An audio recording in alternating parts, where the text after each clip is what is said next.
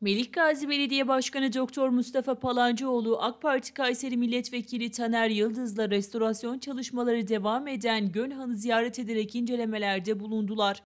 İncelemeye AK Parti Kayseri Milletvekili Yıldız, AK Parti Melikgazi İlçe Başkanı Gökhan Ülke ve yönetimi katıldı.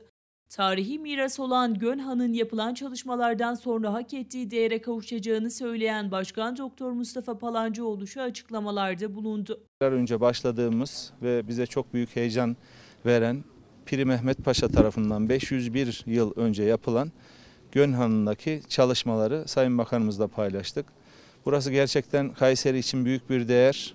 Özellikle Kapalı Çarşı'nın eğer canlanmasını, esnafın yüzünün gülmesini istiyorsak başta Gönhan'ı, daha sonrasında da Vezirhan'ı olmak üzere bu bölgeye güzel bir mekan kazandırmamız lazım. Sosyal ve kültürel etkinlikler için. Bu kapsamda da yoğun bir şekilde özellikle esnafı mağdur etmemek için akşam Kapalı Çarşı kapandıktan sonra yoğun bir şekilde başlayan faaliyetimiz sabaha kadar devam ediyor ve esnafı mağdur etmeden buradaki şu ana kadar arkadaşların söylediği 340 kamyon harfiyatı, pisliği, bütün buradaki çıkartılması gereken molozu çıkartarak bu hale geldi. Yaklaşık şu anda ilk temel attığımızda, yani buradaki binaları yıkmaya başladığımızdaki kottan 2-2,5 metre aşağı inmiş durumdayız şu anki bu durumumuz. Hala da çalışmalar devam ediyor. İnşallah bu yaz bu çalışmaları bitirdikten sonra rölevesini alıp restorasyon projesi kapsamında çok hızlı bir şekilde buranın tadilatını yapacağız. Özellikle Anıtlar Kurulu'na üyeleri teşekkür ediyorum. Belki Anıtlar Kurulu'nun tarihinde ilk defa gezdikleri gün haklısınız, buranın hemen ayağa kalkması lazım, bugün imzalıyoruz dediler ve başvuru yaptığımız gün bize destek verdiler, imzaladılar ve Anıtlar Kurulu'nun izniyle çalışmalarımız devam ediyor.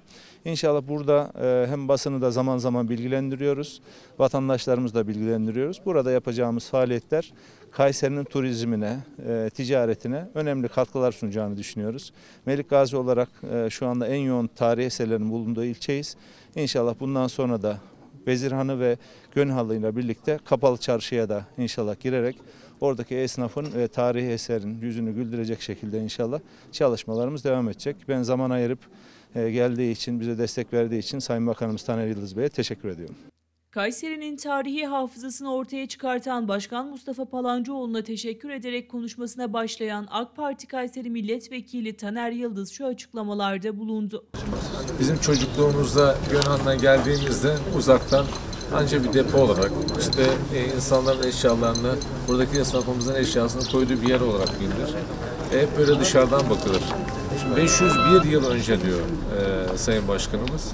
Bakın arkadaşlar, bugün dünyada öyle ülkeler var ki tarihi 250-300 yıllık ülkeler var. Ülkenin tamamı 300 yıllık yani.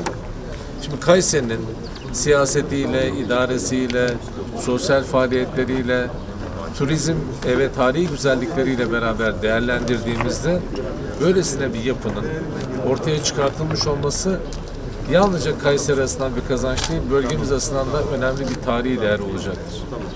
Kayseri'nin hafızasını bu denli ortaya çıkartan değerli başkanımıza ben bir kez daha teşekkür ediyorum. Ve bunu çocuklarımıza bizden daha güzel bir Kayseri'yi görebilmelerine teminen bu çalışmanın çok kıymetli olduğu kanaatini burada bizzat görerek de bir kez daha hissettim. Bunun heyecanını hep beraber hissettik.